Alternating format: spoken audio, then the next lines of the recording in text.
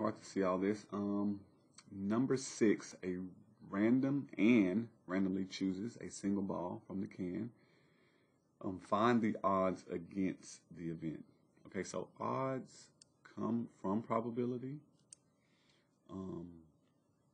And this is the best way I can say do odds. You find out what we're looking for, and then we're going to do the opposite of that. Okay, so we want odds against a red, so we don't want a red. Okay, so I guess it would be easier just to show you what odds are.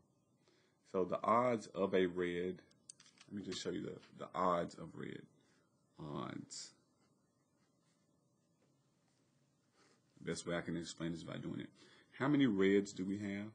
Let's say odds of red. Okay. So how many reds do we have? There's 1, 2, 3, 4, 5, 6. Okay. So there are 6 reds. And then how many other balls or marbles are there? 1, 2, 3, 4, 5. There's 5, yellow and blue. But it doesn't matter. They're the ones that are not red. So the odds of red, there's 6 reds to 5 other.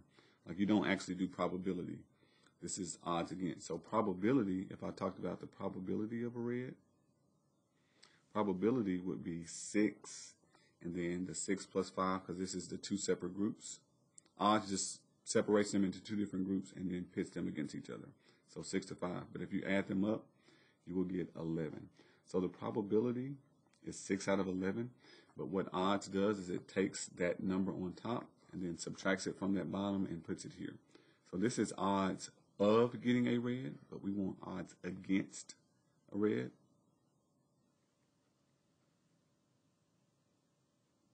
So I'm going to say odds of are complement, so the opposite of a red.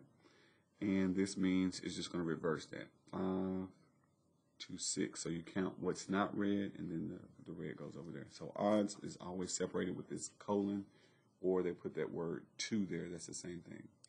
So odds against a red would be 5 to 6.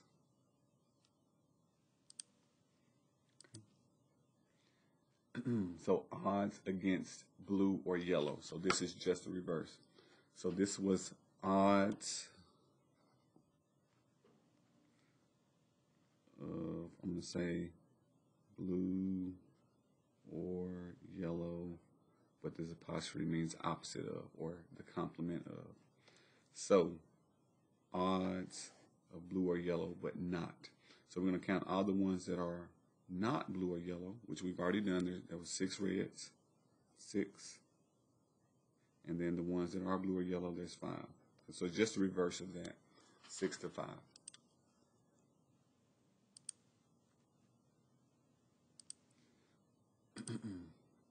Odds against blue or yellow in lowest terms.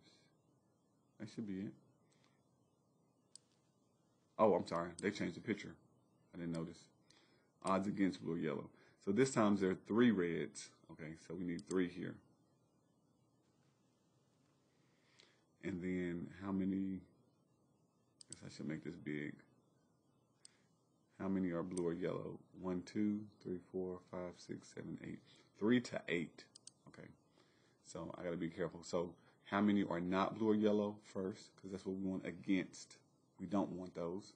And then the rest of them that are blue or yellow goes on the other side. So 3 to 8.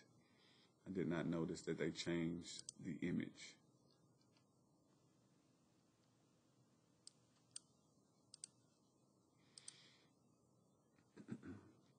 Okay, number 8, we have 5 people. Alan, Bill, Karina, David, Erica, form a club. So we have A, B, C, D, E. And Karina and Erica are women. The others are men. We want to choose a president randomly and find the odds against Erica becoming president. So the fact that they're female, it doesn't mean anything. It doesn't change the problem. We just want to find the odds against Erica. So we don't want Erica. So how many of these people are not Erica?